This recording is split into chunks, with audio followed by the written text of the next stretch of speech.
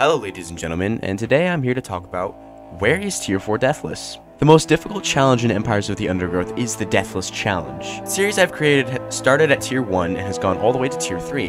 However, there's one more tier left to go. If you've been observant, you've noticed that I haven't posted anything about it. If you know Empires of the Undergrowth very well, you also know why this is. Although the entire game is not built for Deathless, it is especially so in Tier 4. A little context here. For the first tier of Empires of the Undergrowth, you were given Black Ants and relatively weak enemies. Black Ants are pretty tanky, and the levels there are, well, they're not easy. In fact, they're quite difficult, but they're very simple in terms of how to execute them. Tier 2 gives you stronger enemies, but an even stronger tank and ranged ants that do incredible damage. Tier 2 was also very difficult, but still manageable. Tier 3 gives you the strongest tank in the game. In fact, it gives you the strongest ant in the game, the Leafcutter Major, supporting from 200 to 400 health on level 3.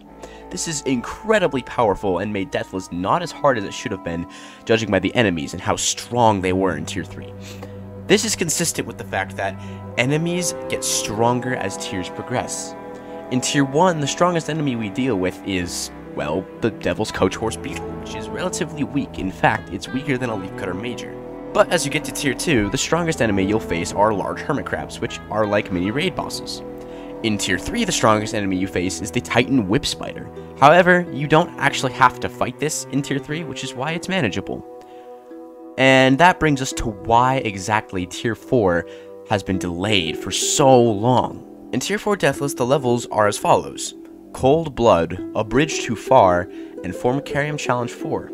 In Cold Blood and Formicarium Challenge 4, you are required to fight Titans in order to progress the level.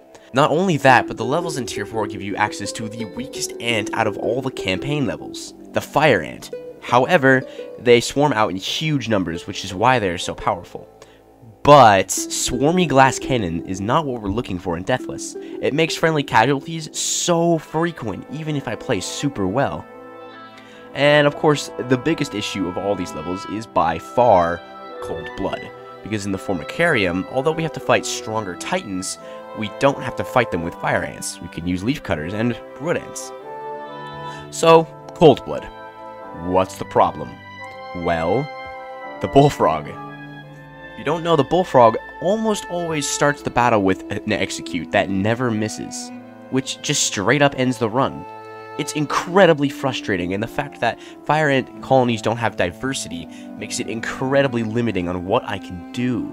I've spent the past few weeks testing different theories and trying out so many different things to try and get this level to work, and so far, I have a few ideas left, but it's not looking promising.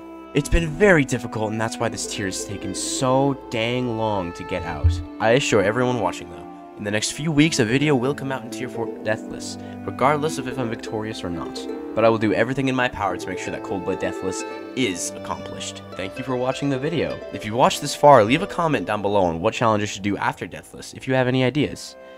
Like and subscribe, and I'll see you all in Tier 4 Deathless. Peace.